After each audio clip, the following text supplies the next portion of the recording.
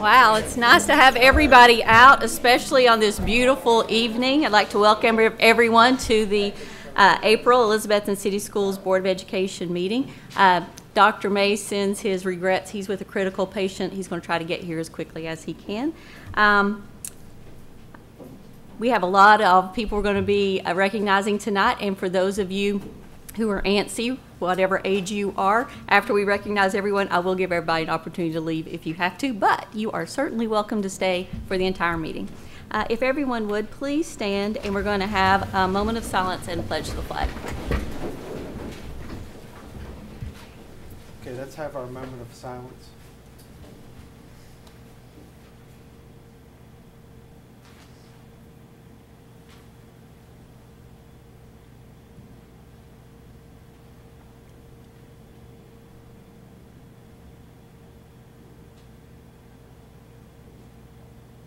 Thank you. Attention, salute, pledge. I pledge allegiance to the flag of the United States of America and to the republic for which it stands, one nation, under God, indivisible, with liberty and justice for all.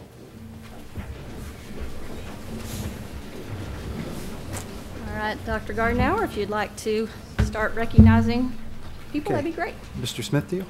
Yeah, football players, coaches, if you all kind of gather up here, they're going to take a little picture. Come on up. You recognize? Travis. Oh, you think I need it? Have you met me? Is it on? Check. It's good. Oh, look at that. They went on the stage. I didn't even say get on the stage, and they get up there. That's pretty good. Thanks to the school board for inviting us and giving us the opportunity to recognize these young athletes. We have lots of athletes involved in spring sports as well, baseball players and a lot of people on the track team. We had a big home track meet tonight down at the high school. This particular year is an exceptional year. I've had the privilege of coaching at the middle school for 15 years, and every year's a good year, but years when you win a lot of games, it's a lot more fun for everyone. And this is just a great group of guys who came out, set lots of goals, achieved them 6th grade, 7th grade, and into their 8th grade year. And then there's several JV players here. I mean, the amount of work they put in, there is no other middle school in the area works as hard or harder than we do. And these young men here are a testament to what it means to come out and work and put in the work at a very young age. We just cannot be more proud of them. The varsity team went 8-0, undefeated, and the JV team went 7-1. Their only loss was a non-conference loss.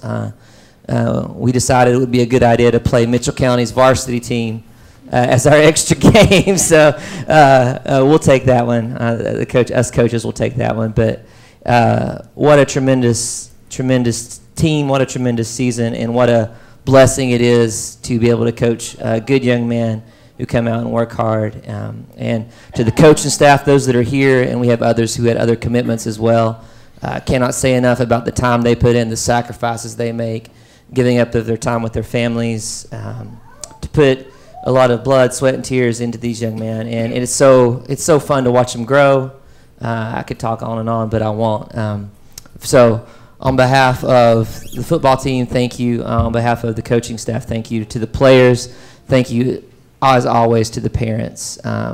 You all put in a lot of hours and sacrifice, and your support makes this program special. To the 8th graders, we're so excited to see what you all would go on and do at the high school. And to the 6th and to the 7th graders, the rising 7th and 8th graders, the tradition will continue, and spring practice starts in just a couple weeks. So fun don't stop. So we're very proud of them, and I guess, do we just recognize them? We just clap for them? Whatever you want. Wow. We'll give them a hand then. Yeah, right. Thank you. Appreciate it. Thanks to the players. Thanks again to the parents. I'll put the mic down, and we'll take a picture, and I'll get out of the way.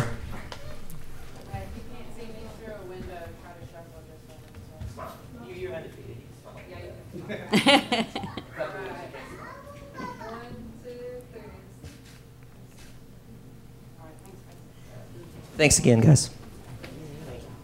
Thank you. Thank you, guys. Thank you. you. And next will be Miss Sarah Morris from T.A. Duggar, enrichment teacher, recognizing students tonight.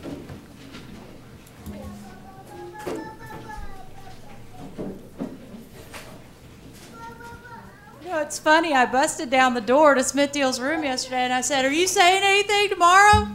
He said, "No, I'm just going to take a picture. No words, no words." So I didn't quite prepare as much, but I always struggle with trying to decide if I'm going to share the long story or the short story, but because you all are much more important, I'm going to go with the short story. I kind of had an idea this summer to help beautify downtown a little bit, and with the help from some coworkers and colleagues, it kind of spun into a student-led competition. So these are a few of our winners, and what they did is they wrote about some struggles or trials in their lives and how they kind of make it positive. And then they made a piece of art, which most of you have probably seen. It's a barn quilt hanging downtown next to the alleyway in Jiggy Ray's. I kind of stole the idea from a book about the Great Depression. These women who were living like really crummy lives wrote little stories, and then they always had a positive twist on the end and how their life was still good. So I was very impressed with each of them. You should really go read their stuff. I won't say anything more because I think that's good motivation for you to go downtown and read them. But this is Caden Rogers, and he was our middle school winner. This is, have to see your face, Riley and Reagan May, and Reagan Price, Kayla Story, Macy Burleson, and Jasmine Turner. And yep, that's all we have. So if you could give them a hand.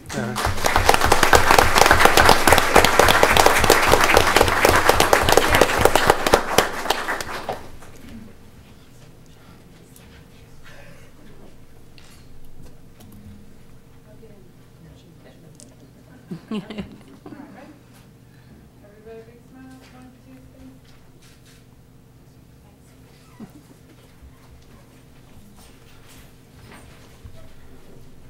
Our next recognition, Mr. Campbell.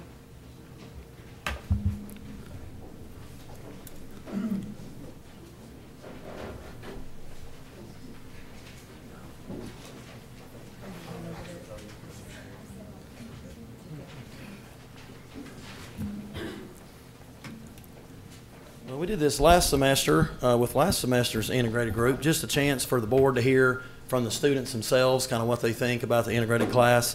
And so this semester's project was a podcast. National Public Radio had a contest nationwide for students.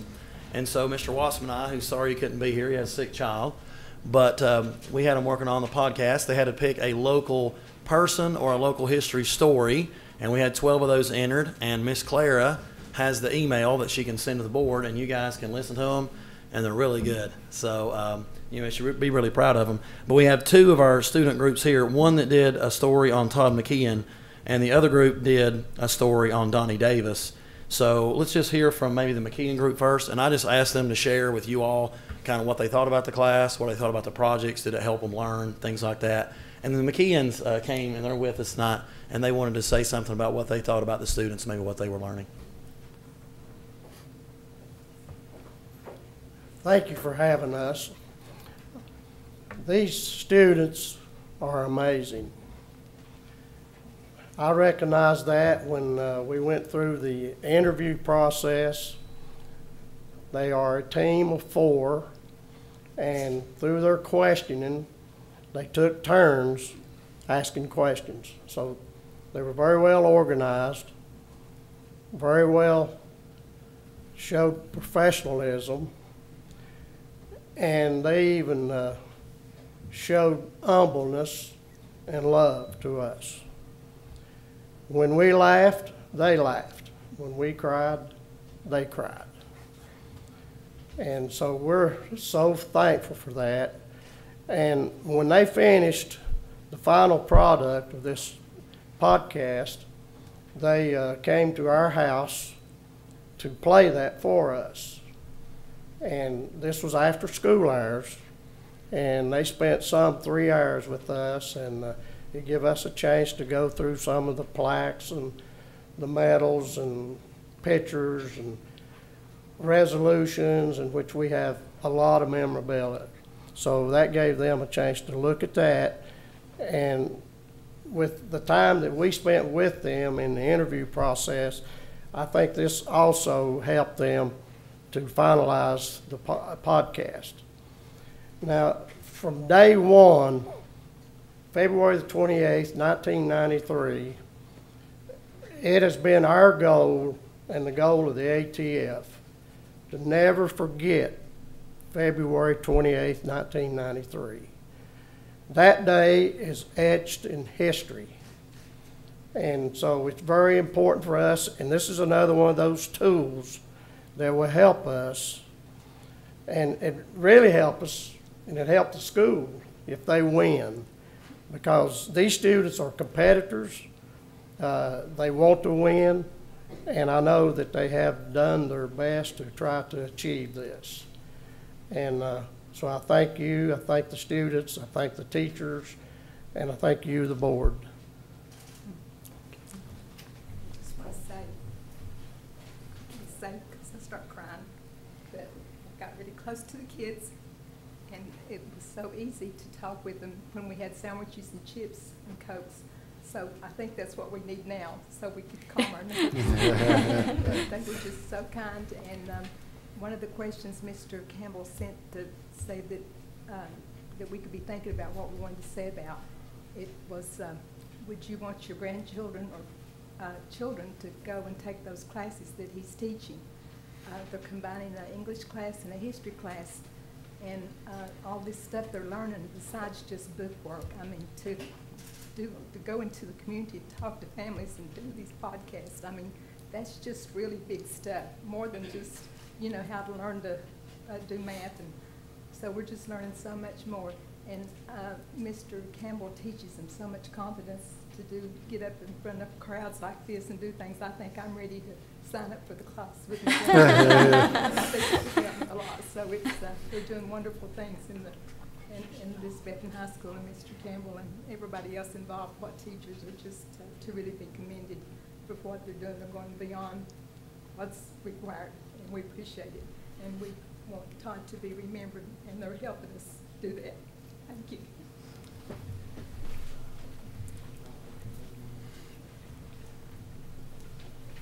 My name is Macy Burleson, and I was one of the group members who was in Todd McCann's podcast group. First of all, I just want to say that I feel so